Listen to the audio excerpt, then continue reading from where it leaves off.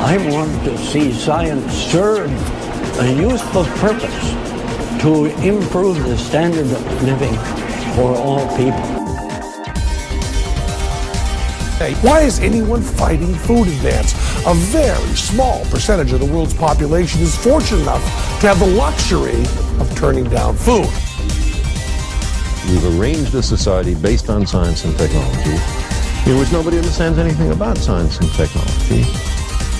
You can't build a peaceful world on empty stomachs and human misery.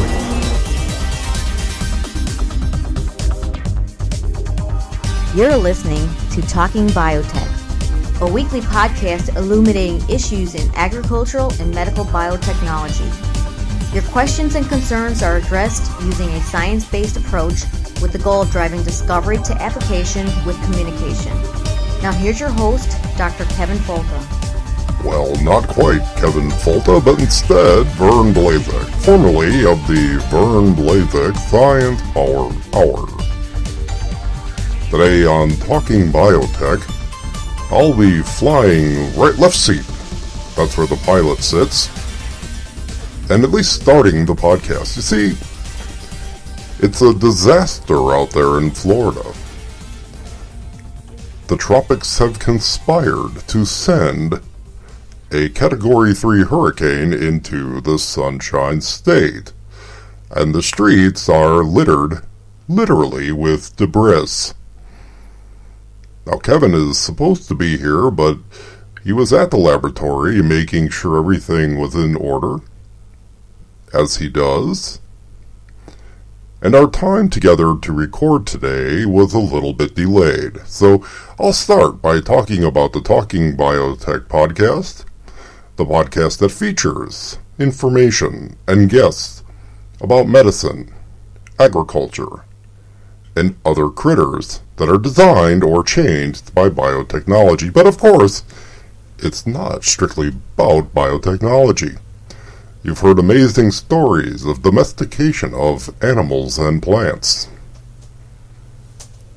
Now, I'm not exactly sure what today's episode will bring, and he should be, oh, here he is now. Hey, Vern. Yeah. Sorry, I'm late. It's a mess out there. What's going on? Well, I already started recording the podcast. Yeah. Grab a seat and take it from there. Did you talk about the topic yet? Well, no, not really. Frankly, I'm fingers crossed for something on platypuses or sea monkeys, Tasmanian devils. Yeah, well, it's peanuts. Well, fascinating topic.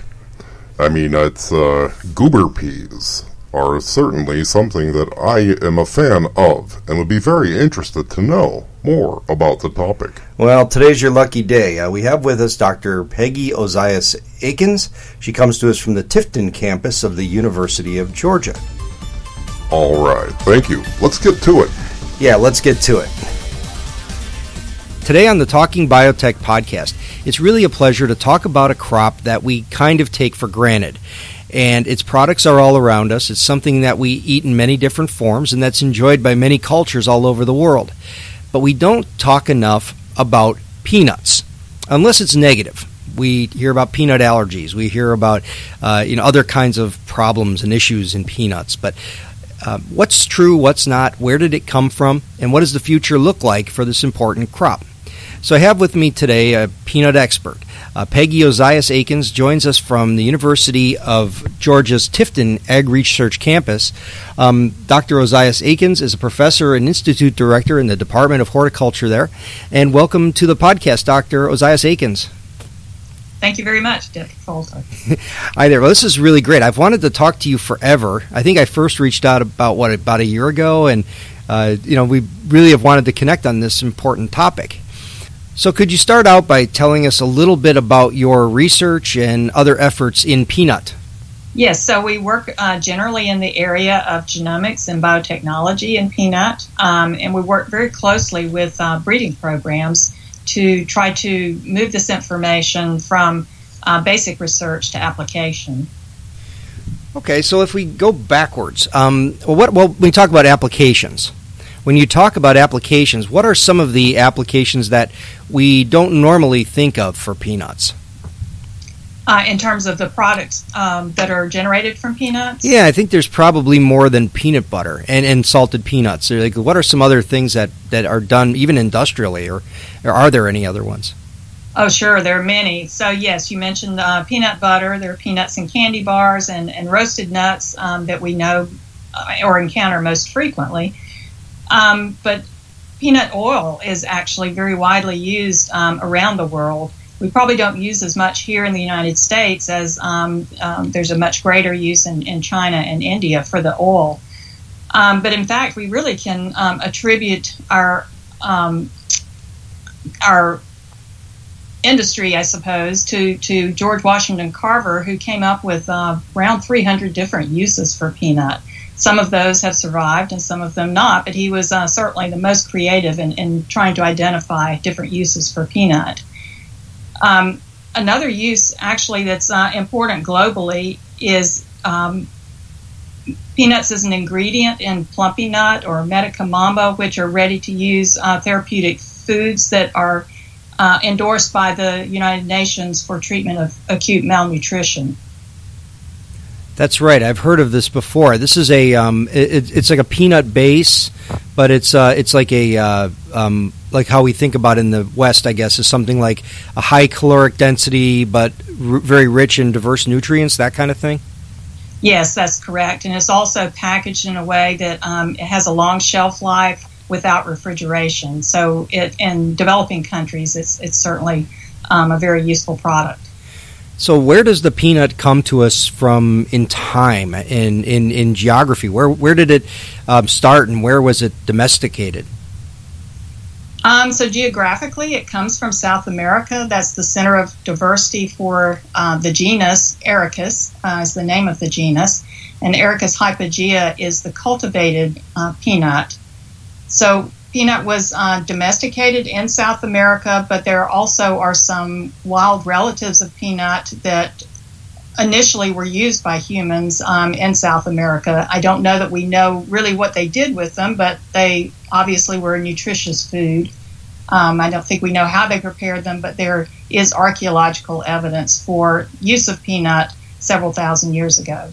What's always kind of puzzled me about peanut, and as I learned more about it here and there from people who worked in peanuts, it's kind of a strange plant, and it has some odd physiology and odd behaviors, and even the peanut structure itself is kind of an odd situation. Could you tell us more about what is the peanut itself, and what are some of the interesting aspects of the plant? So the peanut pod is actually a fruit. But this fruit develops underground, so that's one of the more unique features. Peanut is a legume; it's not a true nut, so it's in the pea family. So it flowers above ground. It's generally a low-growing plant with yellow flowers. It flowers above ground, but its fruit actually are produced underground. So obviously that poses challenges for unique harvesting machinery, also for soil-borne pests and diseases that are going to affect the fruit. It is really cool because it's neither a pea nor a nut. but there's this process of pegging. It's a very interesting thing about their physiology that I think most people don't know. Yes, so the flower develops above ground, just like most flowers that we see. You get normal pollination. It's typically self-pollinated, although there can be some bee activity on peanut flowers that can cause some cross-pollination. But after pollination, the embryo begins to develop in what will be the seed, but it actually stops development after a few cell divisions, becomes quiescent. And only after what we call the peg actually causes a region of the female structure to elongate and push underground, to push the developing embryo underground, does the embryo resume those cell divisions and ultimately develop into the seed. Yeah, that's really cool. It's kind of the kangaroo of the plant world. Yes. It's like it's got fertilization in one place and the development somewhere else. It's pretty cool. So where are most of our peanuts coming from, both in the United States or, say, North America and all over the world? Where are they, the kind of growing regions and places we might recognize? So globally, China and India grow a lot more peanuts than the U.S., but the U.S. is third or sometimes fourth as a global producer. In the United States, Georgia actually is where around 40 to 45% of the peanuts are produced. And it's the southern part of the U.S., so certainly Georgia is one of the more important states. Also, Florida and Alabama are very important in their peanut production. And when we're talking about the varieties of peanuts that are out there, what are the major traits that farmers are looking for and that breeders are breeding for? It depends a little bit on the industry or the market target. So many of the peanut types that are grown in the southeastern U.S. are runner-type peanuts that are used in the peanut butter industry. And so these have certain characteristics that are a little bit different than what would be grown, say, in the Virginia, South Carolina region, where they're growing more for an in-shell, large-seeded type of peanut. In breeding, of course, yield is paramount. But in addition to that, of course, breeders are cognizant of what the industry needs are in terms of quality, and also what the growers' needs are in terms of pest and disease resistance. Yeah, I heard Barry Tillman, you probably know Barry, give a talk not too long ago about some new varieties he's bred, and was very interested to hear about the way that the industry, the different metrics that the industry likes to satisfy in terms of a good peanut and a good quality peanut. And it was really very interesting because it really opened my eyes to this a whole lot more, as is this whole conversation here. I guess right now we should take a couple-minute break. I'm speaking today with Dr. Peggy Ozias-Akins, who's a professor at the University of Georgia's Tifton campus, who works with breeding and genetic improvement of peanuts through a variety of different methods. And when we come back, we'll talk about ways in which biotechnology is changing the peanut. Greetings, Talking Biotech aficionados, and thank you for listening to the Talking Biotech podcast. Thanks to you. You've written great, wonderful reviews on iTunes, and it's quite a beacon to the podcast surfer. Shows your amazing support for this mofo of a science show. And special thanks to you who dared to accept my challenge and got that Talking Biotech tattoo. It's appreciated, but guess what? That tattoo lasts a really long time. It's my hope that someday, a few decades from now, we can look at your dermal commitment to a science podcast and ridicule you for defacing your flesh. Our hope is that your days in assisted living will use that tat as a conversation starter, reminding the elderly of the dark ages when science was shunned for flashy marketing and myth that placed fear over reason.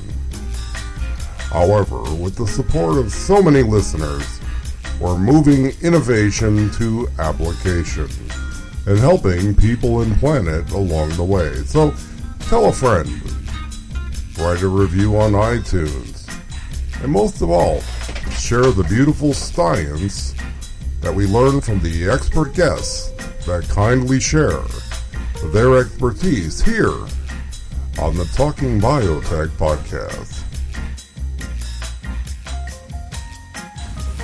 Welcome to the Boonstra Report with Chelsea Boonstra, where we talk about all things agriculture. DuPont Pioneer discovered a protein from non-Bt bacterium that shows insect control of western corn rootworm in North America and Europe. Transgenic corn expressing the insecticidal protein showed protection from the WCR under field conditions.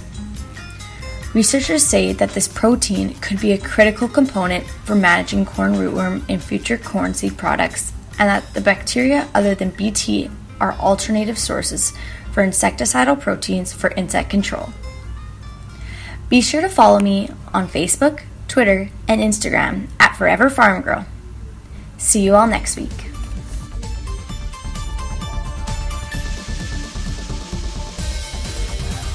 So we're back on the Talking Biotech podcast. Today talking about peanuts.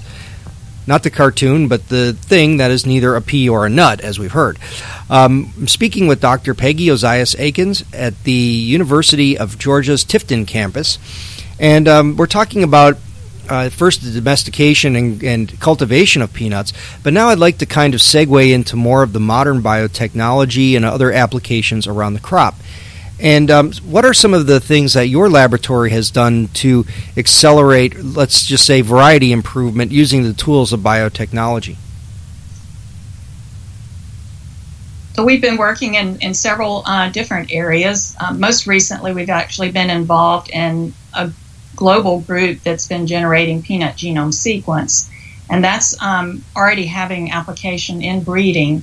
We also, even before that, had worked extensively with the production of transgenic peanut, first developing a system to be able to transform peanut, and then using it to target a number of pests and diseases.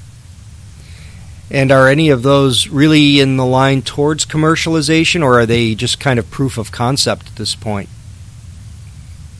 So for transgenic peanut, it's been proof of concept, and one of the main reasons for that is that it's just very expensive to bring a product to market. Also, some portion of the U.S. peanuts are marketed to Europe, which is very anti-GMO. So although the U.S. peanut industry in principle embraces GMOs, it still might affect the ability to market to Europe, and so they've hesitated to bring those to market. Yeah, I guess I hear that a lot, and that's one of the big concerns even with something like citrus, is you lose your European market, and of course wheat and other things. But we were talking about you were talking about disease and insect resistance. Were these genes that would actually be perhaps more, or plant products that would be more sustainable for the environment because they would require fewer inputs, or what kind of improvements were they? Well, so a couple of examples. One is for tomato spotted wilt virus. That is a disease for which there is no treatment. And so really genetic resistance has been the only way to control the effect of that disease on peanut.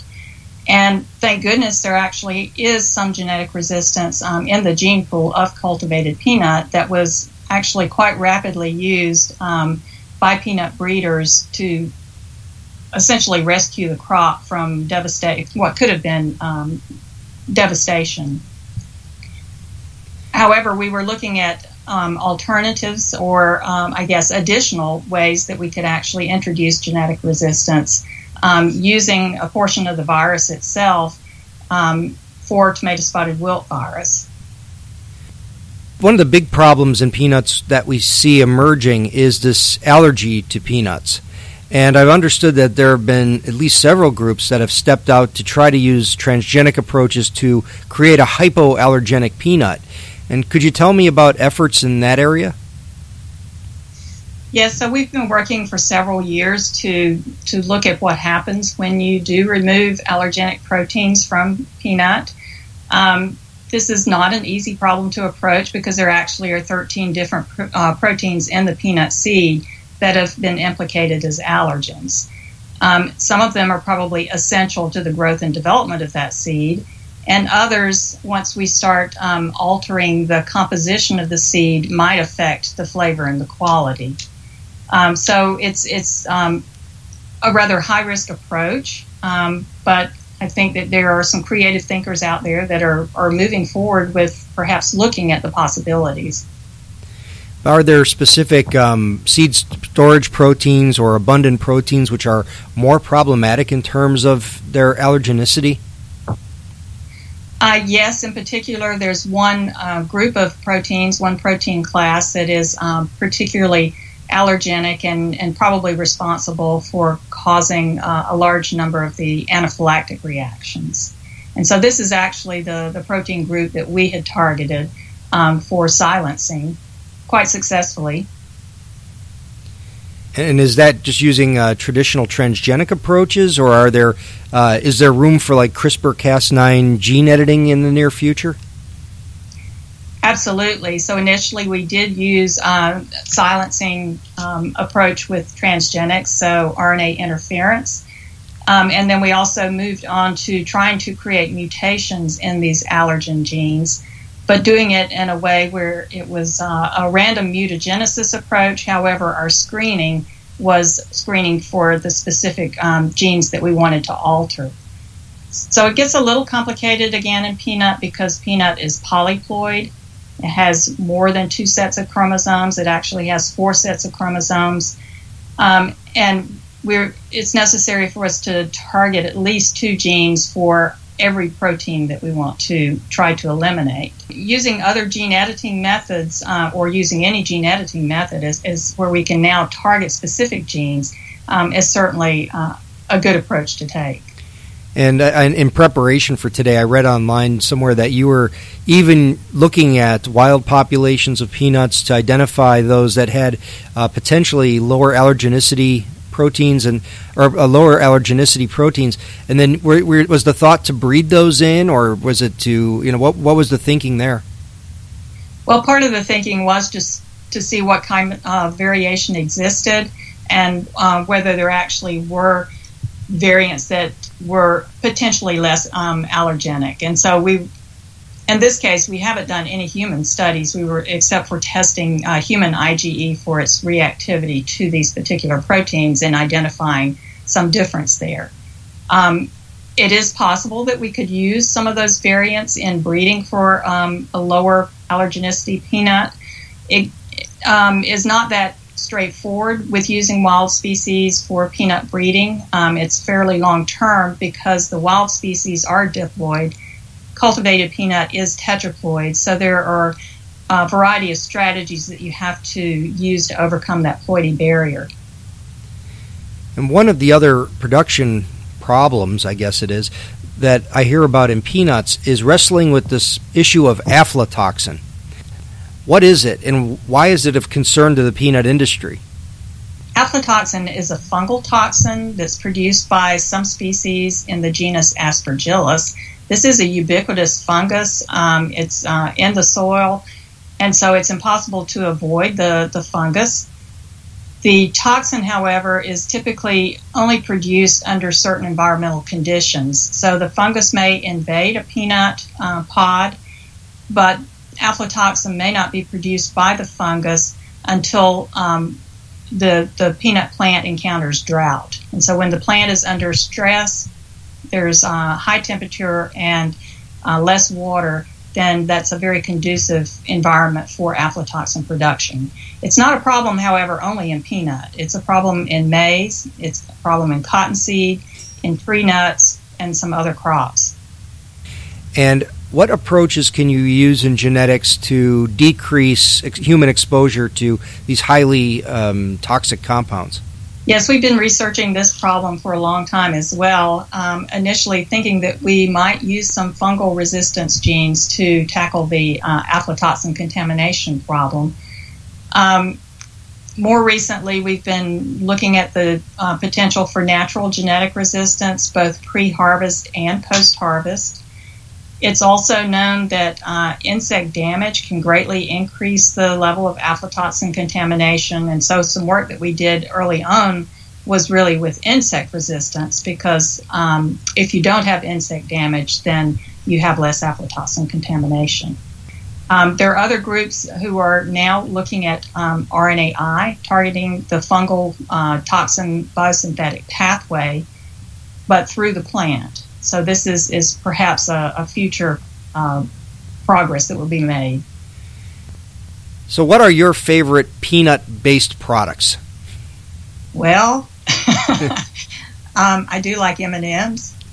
I do like peanut butter, but I don't eat quite as much as I probably should, I guess because I'm not able to eat a whole jar within a period of time after it's opened, but I need to eat it. Yeah, see, I go through that stuff like water. I eat a lot of peanut butter, and I eat a lot of that powdered peanut stuff.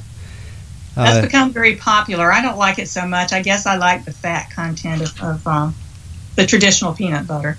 Yeah, I use it just to add a different protein source. I try to, but it tastes good too. And so you put that in with your Soylent and some, or whatever you're putting it into. Yeah. I've just recently heard about Soylent. It's actually a really good product, and I don't want to do a commercial for them here, but actually I don't mind. It actually isn't a bad replacement when you don't want to eat something. So if someone wanted to follow your work and your laboratory's work, where's the best place for them to go online? Yes, well, I do have a website at Nestval, although it is a bit out of date, so I need to improve the content there. So thank you very, very much for spending the time with us, Dr. Ozias-Akins, professor at the University of Georgia's Tifton campus. Thank you very much for telling us all about peanuts. You're very welcome. My pleasure. In the last part of today's Talking Biotech podcast, I'd like to discuss something that I don't discuss on the podcast, or at least I don't think I've touched on. Yet I travel all over the country talking about it. What this is how do we connect with the concerned public, particularly someone in the family or friends who might have opinions that are not consistent with the science around the issues in biotechnology and genetic engineering. I have a friend at work, and she works in the office, and she says to me, I don't know how you do this. That I've got a sister-in-law who doesn't vaccinate her kids, who doesn't feed them anything, like they can't eat peanuts or wheat or anything. She says, everything is GMO, so we can't eat anything. And how do you talk to someone like that? How do you begin to open a conversation? And unfortunately, she walks away in frustration every time. So I gave her kind of my formula, and I think I should share that with you too. The most important part is to remember that even though we may consider their actions to be really contradictory to science, and even though we may look at this as, what's wrong with these people, we have to remember that they really are victims. And they're victims of bad information. That whether it's the Jeffrey Smiths, the Vani Haris, these folks who outright lie to people in order to sell a product, these are the folks that are resonating because scientists and farmers have not been in the communication space. And when we have been, we've done it wrong. So what you have to do is understand that the people who have concerns, for the most part, and of course it depends on the issue, but they've been fooled by charlatans. And the only way to get them back isn't to say, listen, you've been fooled by charlatans. It's to show them why we are the ones they should trust and not TV doctors and TV celebrity chefs. So how do we do that? And it's really actually a pretty simple formula. But you have to know that it's true. I don't want you to just say, think of this as some sort of formula for insincerity. You have to know the science to some degree, and you also have to be honest about approaching this particular topic, and it starts with listening. You have to have empathy for those who are feeling these feelings. You can't invalidate how they feel or the decisions that they've made based upon the information they've gathered. What I like to do is say, what makes you feel that way? And then let them tell me about when they saw Food Inc., or when they watched the movie Consumed, or when they read a book by someone who says her child has allergies. All right, great. You've just told me all the media that you've consumed to reach the conclusion that you've made. And then I always say, if I read that stuff and I looked at those websites, I'd probably feel the same way too. But it's important to be listening and not trying to debate them.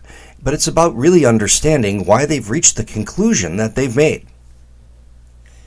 After you've shown that you understand, and this is the important part too, you need to show them that you understand. So it's usually a good idea to repeat back why they've made the conclusion that they've reached.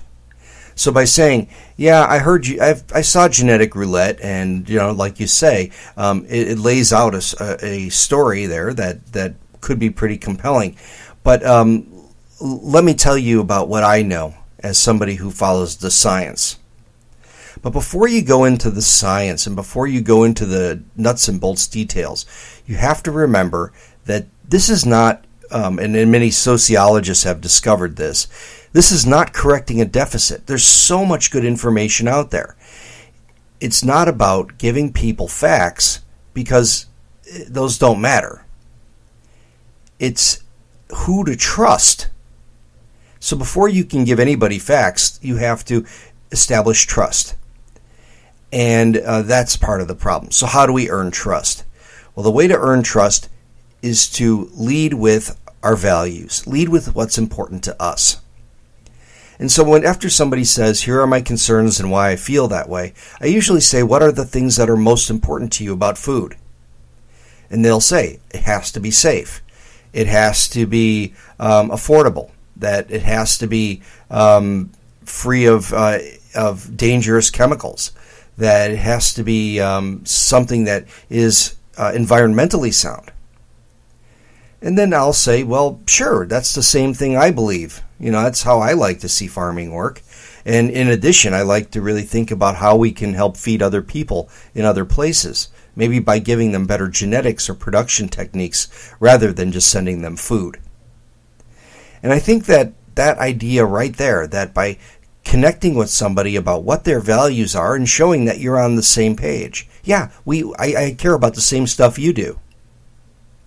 Now what you can do is show how biotech solutions can help achieve those values. And usually it's not terribly effective to work with, BT corn or Roundup Ready, soybeans. Those don't move the needle, even though they are perfectly good examples of how these technologies help farmers achieve better profits with fewer inputs. But what can we talk about? Well, I like to talk about insulin, a biotechnology product that thousands, millions, maybe 1 billion people on this planet are dependent upon. Insulin comes through a genetic engineering process. Yet many of its critics, folks like Neil Young, use insulin derived from biotechnology. Meanwhile, they go out and write songs that are against biotechnology. At the same time, we can think about other good applications, like the Hawaiian papaya. The papaya that saved an industry, that back when they banned GM crops from the island of Hawaii a few years ago, they said, well, these crops are dangerous. They're poisoning us. They're giving us cancer, autism, and causing all these problems. But except for the papaya, that one's okay. So it shows the value of this crop to that particular island and that particular industry. Stick with the story of the papaya and go back to episode 26 to listen to Dr. Dennis Gonsalves talk about the Hawaiian papaya. The other place where you really can move the needle is by talking about biofortified crops. Things like the beta-carotene producing banana that we heard about in episode 4. Golden rice that we'll talk about soon in the near future. And also other issues like the biofortified cassava. These are world staple crops that really lack critical vitamins that people need to live. Yet genetic engineering can introduce them. This is a really important aspect of these technologies, that you can save lives in the developing world simply by adding biochemical pathways that we have here in the West in things like carrots and squash, things they don't necessarily have or can't cultivate or don't want to cultivate in the developing world. So lead with those important kinds of innovations, the innovations that really satisfy the values that we share. The other side of the coin is to show if we don't use these technologies, here's what happens. And this is really an important point because over the last 10 years, we could have easily deployed beta-carotene-enriched crops. Unfortunately, we didn't. I know there's been estimates that over 1.4 million human life years have been lost because of the lack of action in biofortified crops. And that's an old number.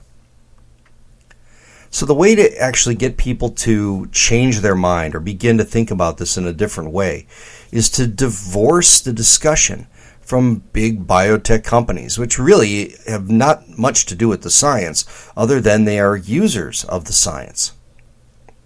The science belongs to everybody. It's science that we can use to achieve our shared values. So don't try to correct a deficit. Listen to their concerns and acknowledge them. Share your personal values, and then show how these kinds of technologies can help meet those shared values. And of course, maybe touch on what happens if we don't use a technology. Sometimes I'll even liken it to if we had a drug that could stop Ebola, but refused to let people in Africa have it, yet we could have it here in the U.S. There would be outrage. So the communication strategy with people who are skeptical or concerned has to really start with the idea of love and care. We're trying to help people who are simply concerned about their food and what they're feeding their families. And that's a good thing. We have to earn the trust, and we have to show that we have the halo as scientists and farmers that are using these technologies. That's it for the Talking Biotech podcast today. My name's Kevin Folta. Thank you very much for listening. Please write a review on iTunes and maybe tell a friend. The podcast continues to grow. I keep getting good comments about old episodes, about places where people started into the series, and we're so happy to hear about coffee and papayas and bananas and other crops that we don't normally think of as traditionally having anything to do with genetic engineering. Again, thank you for listening, and we'll talk to you again next week. Thank you for listening to the Talking Biotech podcast. Please send your suggestions for guests, comments, or questions to talkingbiotech@gmail.com. Please write a review on iTunes and recommend this podcast to a friend. More downloads and reviews raise the visibility of this podcast and help us reach a wider audience with science.